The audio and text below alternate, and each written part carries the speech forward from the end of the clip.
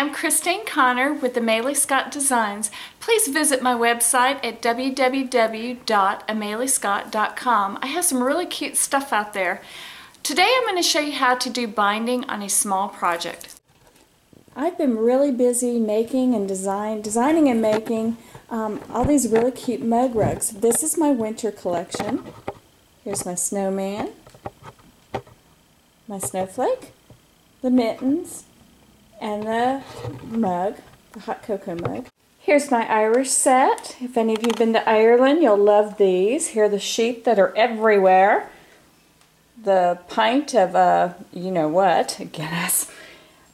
The dolman and the harp. And the spring mug rug set for those of you who are just absolutely sick of this horrible winter we've been having in 2014.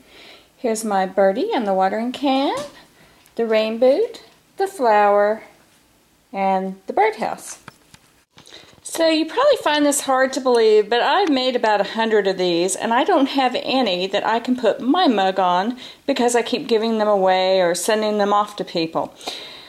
So today I just finished making this little sheep mug rug. That's one of my favorites. I love my little sky in this one. And I want to show you how to do the binding for them. It's a little different from doing a binding that you would do on a quilt because it's such a tiny piece, a tiny rectangle, that it's kind of hard to get it all lined up with that mitered seam at the very end. So I'm going to show you how to do that. First, what you need to do is you need a 2.5-inch strip, just one of them, and let me go get that. So I'm over at my ironing board. This is my 2.5-inch strip. This is the right side. I'm going to flip it over so that I have the wrong side facing up. I'm going to take the upper right hand corner and I'm going to fold it down so I have this nice 45-degree angle, and I'm going to press it. Get a little steam. Once I've pressed it, I'm going to fold it so that the two wrong sides are together, and I'm going to press this all the way down just like you would do with normal regular binding. So when you're done pressing, you'll have a strip that looks something like this. Now let's go over to the sewing machine. Okay, so when I put my binding on, I want to start on one of the long edges. Here's that folded 45-degree mitered that I folded over, and I want to start it so that the bottom point is about halfway down the mug rug, down one length. And when I start sewing, I want to come down about 1.5 inches. That's where I want to start, because when I sew all this around, I'm going to actually tuck the other end into here, so I want to leave some room for tucking. So I'm going to start about right here. I have a 1/4-inch foot on with a guide. I wouldn't trade it for the world. I love it. I'm going to start sewing. I'm going to do a little back tack, and then I'm going to go on my merry way. When I get a 1/4 inch away from the edge, and I can tell that on my foot because, let me make sure you guys can see here, I have a little red line right here.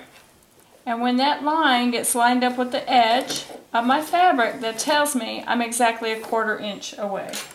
I'm going to stop, pull it out. I'm going to turn the corner. Let me back up here a bit so you can really see what I'm doing. I'm going to flip it straight up. So now I have a 45-degree fold, and my raw edges are straight up and down. My binding, let me just put it up here for you. The raw edges are going in a nice straight line. Now, I'm going to crease that. I'm going to fold it back over itself. I'm going to stick it back under the machine, and I'm going to continue to stitch. I like to do a little back tack here. That didn't sound good.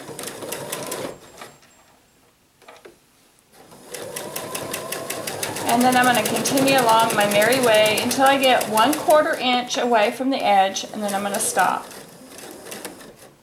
If you like, you can back tack here too. One more.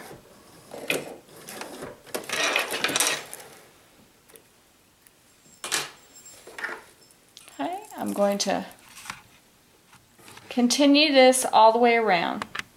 Alright, so I am back on the edge where I started. I want to tuck this end into here, but as you can see, I have way too much fabric.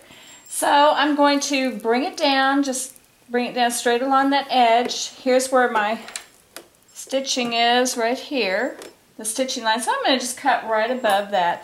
I just literally hold it tight, come right above the stitching, and just cut like such. And I take these cute little tweezers with the little girl, aren't they cute? And I tuck that in with the tweezers. You can do it with your fingers too. I like my tweezers. And I just pull real tight, tug it down in there, and then I'm just going to stitch the remainder of that down.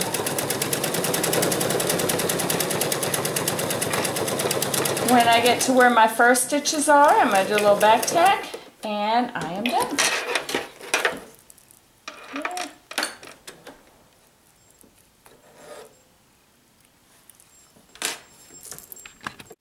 So I'm back over to the iron. What I want to do is I want to press all this out on the front, but I want to make sure I put a pressing cloth down over my stitching because I've used polyester thread, and polyester thread and a hot iron don't like each other.